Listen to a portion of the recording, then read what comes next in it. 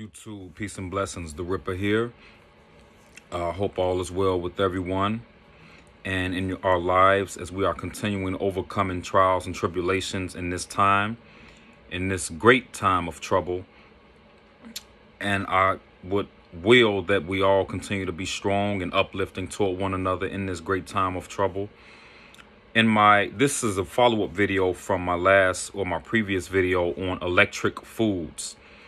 And as I spoke on electric foods, now I want to go into a speak or talk on spiritual foods.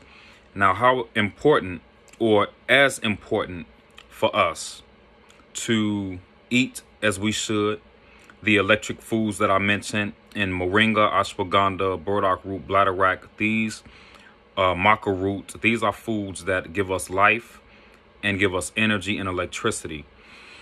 Just as we are eating those kind of foods for our physical existence and physical being and well-being, we also need spiritual food to keep us going and to keep us in high energy and high frequency and high electricity. So if you are not being fed spiritually, and ultimately God is the one who feeds us, the source, that's the source of energy is God.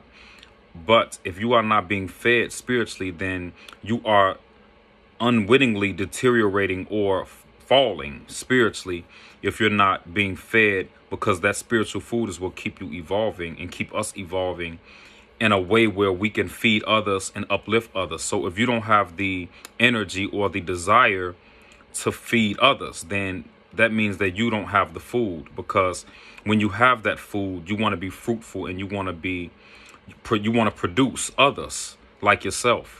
When you have that kind of energy and electricity, because you stand out when you have that electricity, it's a great discernment between those who are living and those who may be dead spiritually. So when you are a living person spiritually, you want others to live as well. So you're going to naturally spread that which God has blessed you with the energy and electricity that you may have, and you would want to spread that to others. But in this short video, I want to keep it brief but genuine. In this video, I want to speak on what it takes or what is required for us to have the spiritual food and enlightenment to keep going in a dark time such as this. And even when there's lighter days, you still have to not get comfortable in your great days or in your days of success or prominence. You still have to keep that hunger and that desire to want to do better and be greater. So we have to be mindful that this time that we're living in is a time of trial and tribulations, and it's a test for the righteous and the wicked. But speaking from a righteous viewpoint and standpoint, this day is a direct attack on the righteous. If you look at the principalities and the violation of righteous principles in this time, where it seems as though there's no one upholding righteousness. Unless they are righteous and they understand the value of righteousness, you don't see many upholding righteousness, especially those in quote unquote positions of power. You don't see them upholding righteous principles. It seems as though they overlook it, or it doesn't matter. It just seems to be a day of more sport and play. You see more of that attention on sport and play than you see on righteous principles and the well-being of the people. We pay more attention to entertainment and sports than we do righteous principles and what we do integrity and truth. And that brings me to my next point. That is how you know when you are living or when you are electrified and being fed spiritually, is when you are being fed truth. Lies cannot feed your spirit. Lies kill your spirit. And that is why the people are in the condition that they're in, is because they have been told lies and they're living a lie based on the information that they've been given, which is false. So they're confused and frustrated and angry because you can't be successful with lies and false information. So they have these people who have been over institutions and information have purposefully lied to the masses of the people to keep them confused and wavering and spinning like a top. So truth is what we have to look at. And you can calculate truth. Like someone can tell you something and you can listen to what they say, but you have to know how to calculate or weigh what someone says, to know if it's good for you or not, to know if it's truth or a lie.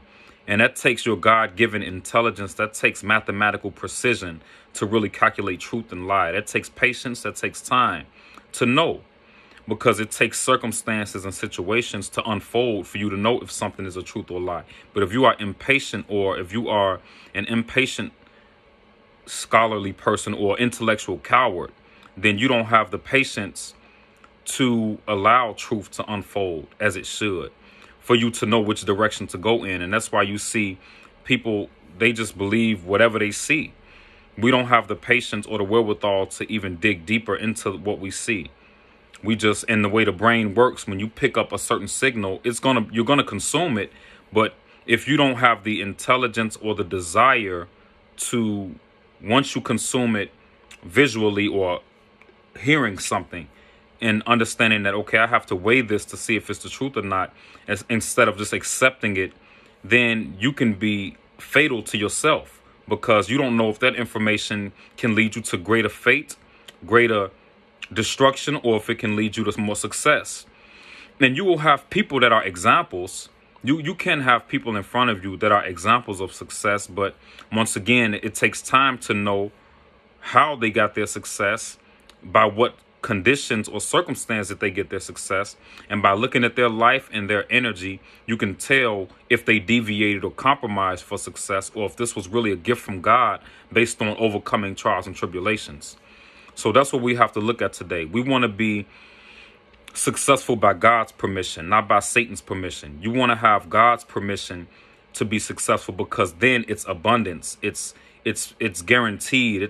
You don't have to compromise when God blesses you and grants you greater desire and greater power and greater things of this life, what's promised to us, if you live according to that righteous word and righteous law.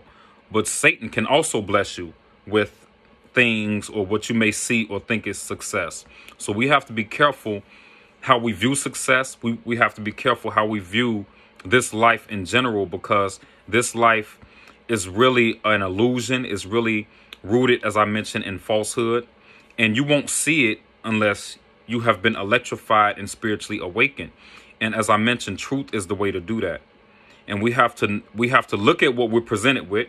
If we don't know the truth, just hypothetically speaking, if we don't know what truth is, then you have to look at what you've been presented with in your life. Look at your life and evaluate your life, and look at what may be wrong, or look at what may not be going in your favor, or what may be destructive, and say, okay, just focus on one thing. Take it one thing at a time, and say, okay, I need to see what about this or this situation, or what in this part of my life or this aspect of my life, what am I doing, or what is it about this that's causing me harm or causing me pain or distress? Then you can go in the opposite direction of that thing once you have discovered it. But if you have not discovered it yet, then it will take more evidence or more time for you to see, how is this causing me pain? How is this causing me distress? Because there's ultimately another way. There's always a way out of distress. For every positive, there's a negative. Every good, there's a bad. So if there's bad conditions in your life, those bad conditions can become good. But we have to know what is causing it to be bad, because there's an effect to that bad that can cause you physical illness, physical harm, mental harm. So we have to look at what may be causing us harm and distress in our lives, and what direction should we go in to prevent or to stop or put at naught these things that are causing us harm or distress, or whatever it may be that's negative in our lives. Because life is not supposed to be lived stressful. Life is supposed to be lived with the least amount of calamities, with the least amount of harm to your health and to your body, to your mind.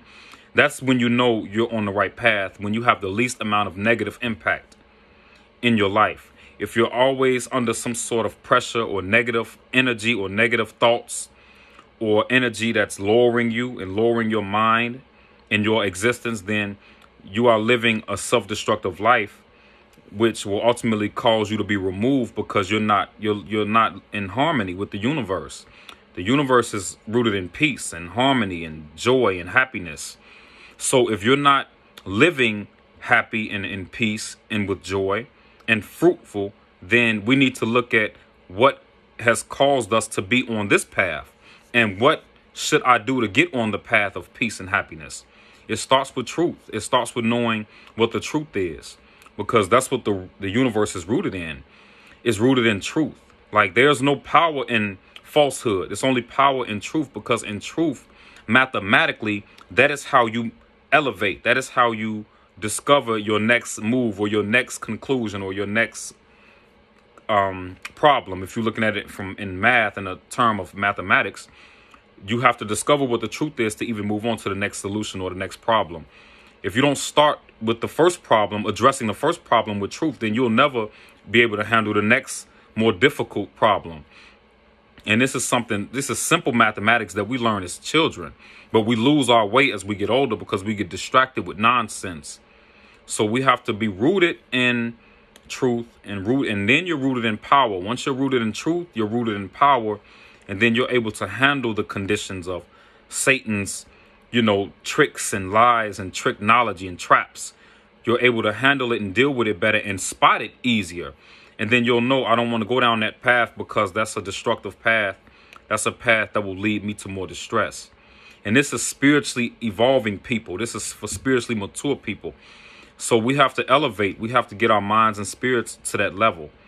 And spiritual food is something that you're born with, but we have to tap into it. It's not difficult, but we have to have integrity. We have to live with truth and resist these temptations, these wicked temptations.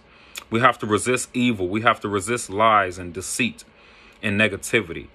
That's the trick. You have to. Even though it looked like success may be attached to that, you have to resist it.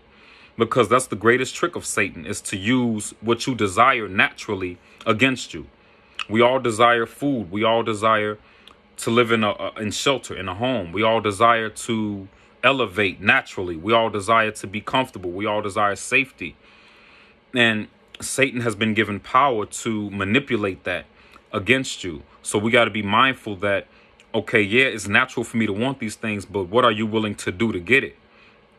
See, so that's what we have to pay attention. You shouldn't be willing to do anything, you see, because you can be self-destructive. You can start to lose yourself, lose your mind, lose your health, because God is going to test you with what you desire.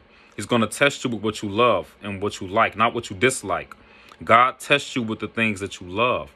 And Satan is there as a helper of God, really, to test you with the things that you want and the things you feel like you need. You're going to be tested. And these situations vary. It's going to be when you're least expecting it, and it comes and goes. But that's how you evolve throughout your years in life. You're going to be tried and tested in situations where you may be vulnerable, in situations where you need help, or in situations where you're in need. That's when the test is. What are you willing to do to gain this need or to fulfill this desire? So let's be mindful of the direction we go in. Let's stay spiritually fed, continue to uplift others and motivate others to do the same. Because if we're not uplifting others and reaching as we climb, or teaching as we're climbing, then we're the enemies of ourselves, because we cannot withhold knowledge. We cannot hold information, because the information is not ours. It's something that was given to us. No one is born into this world knowing, especially what you know as an adult, and what you've been learned throughout experience. So those experiences were given to us by God to teach us and to keep us with knowledge to do what we need to do to be successful. So spread knowledge. Don't withhold knowledge. Spread that information so that you can see others rise as well. And then you'll see even more prosperity. You'll see even more what you think is success, or what we want in life. God will grant you even more if you're willing to be unselfish and spread that to others. So thank you, YouTube family. Let's continue to uplift, stay strong, and continue to drive toward truth and righteousness to manifest greater powers within ourselves. Continue to eat clean, continue to live according to that law of electricity, electric foods, as I've mentioned: moringa, sea moss, ashwagandha, burdock root, bladderwrack, not the powders and the capsules. Get these foods natural, in their natural condition. That's when they really will electrify your body and being, and you will see your health increase. And also my ebook, 7 Simple Secrets to Doubling Muscle Gains. I speak a lot about how to build muscle without weights and without overeating, especially toxic foods and acidic foods. If you want more information about what acidic foods are, what toxic foods are, and what the alkaline or electric foods are, you can send me an email, or I'll have my information again in the description beneath. And let's talk more. I'm looking forward to sharing more with you all, and it's always an honor and a privilege to be before you, to speak to you, and to spread what God has given me as power and presence. So thank you again. Stay strong, stay uplifted. Peace and blessings.